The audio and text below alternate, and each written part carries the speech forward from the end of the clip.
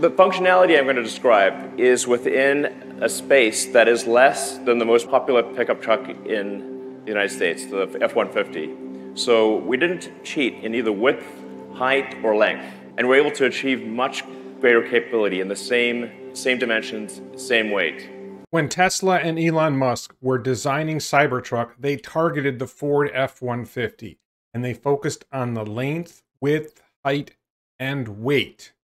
And they were targeting the F-150. They have a 6.5-foot bed. That matches the 2019 Ford F-150 Super Cab with a 6.5-foot bed. The dimensions are very close in length and width. Cybertruck is a little shorter in height.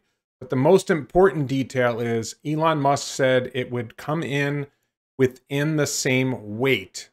Same weight. The F-150 for that size curb weight is less than 4,700 pounds. I often hear people saying they think Cybertruck is going to weigh over 5,000 pounds, even 6,000 pounds.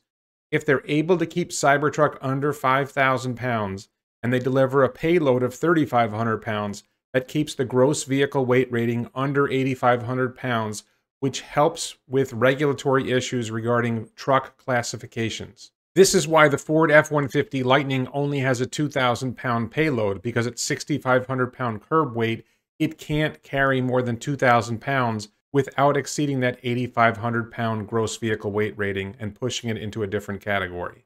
Check out my most recent video about Cybertruck weight here, my previous video about Cybertruck weight here, and check out my video about Cybertruck batteries here. And maybe support this channel on Patreon here. Please check out my book, Fair DUI, on Amazon.